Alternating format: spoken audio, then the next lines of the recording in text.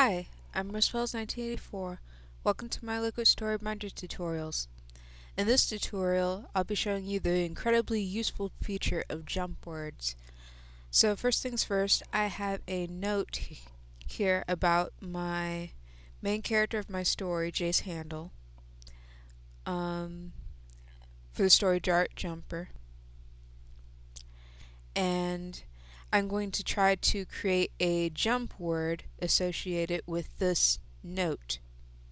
So I'm going to close this off, go into my chapter, as you can see here, and I am going to highlight the words Jace Handel because that's my character name, and I'm going to create a link between this name in the document and the note that I created.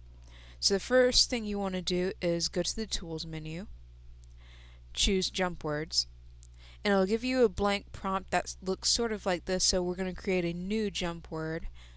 You have the new item menu here, and you have the delete items option here. Options for both of these. So we're going to create a new item,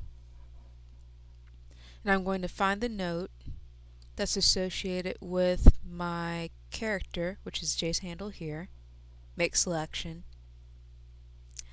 And you can create a new jump word to be associated with this particular file. So I'm just going to put the term Jace, say OK.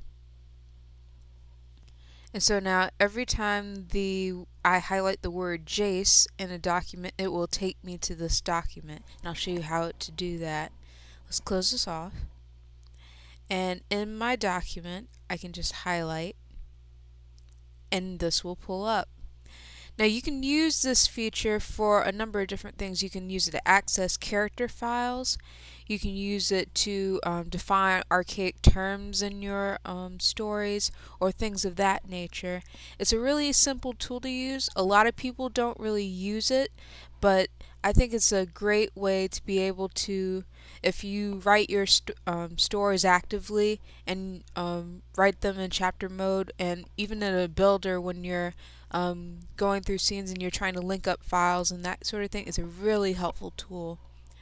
So that's basically it for the jump word feature of the program. I'm Rose-Tinted, and I'll see you next video.